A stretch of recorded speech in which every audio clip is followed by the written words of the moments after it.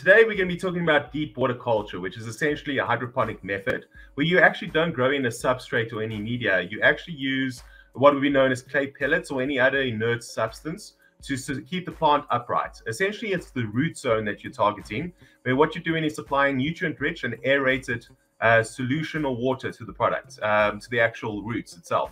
You may use beneficial microorganisms to help the uptake in the roots. The key thing is the aeration and also keeping the pH balance going.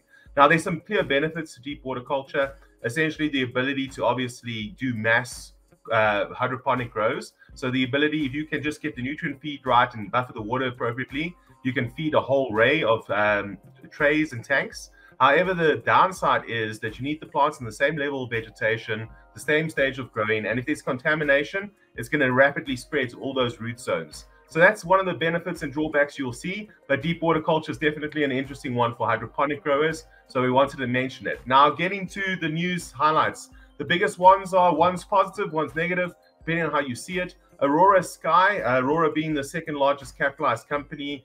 You'll see a plane airport in the background. That's why it's called Aurora Sky.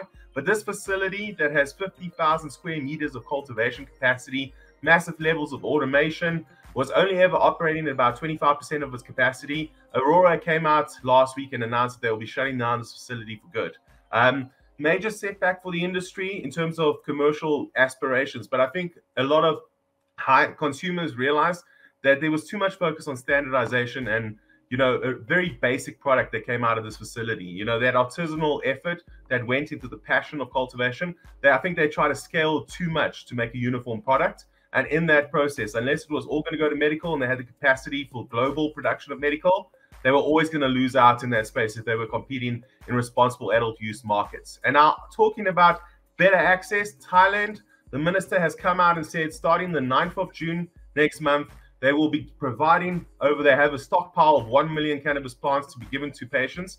The thing in Thailand to remember is you still need to be registered with the government to receive this plant. It's supposed to be encouraging home use, primarily the use of it in teas and the rest.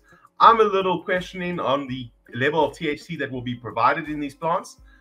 We know that extracted products in Thailand can only still contain 0.2% THC. There is probably likely to be a low level of THC. I don't know. We will find out after the 9th of June once a testing lab actually tests the cannabis that the state is providing in Thailand. Back to you, Trenton. I still think it's an amazing thing to be giving out 1 million plants to your people. You know, that's a real overt statement that, right, guys, cannabis is here to stay. It can be used for medicine. Learn how to grow it. That's certainly one way of bringing the industry online. Can you imagine if they did that here? Oh, there'd be guys queuing up waiting for their plants. So.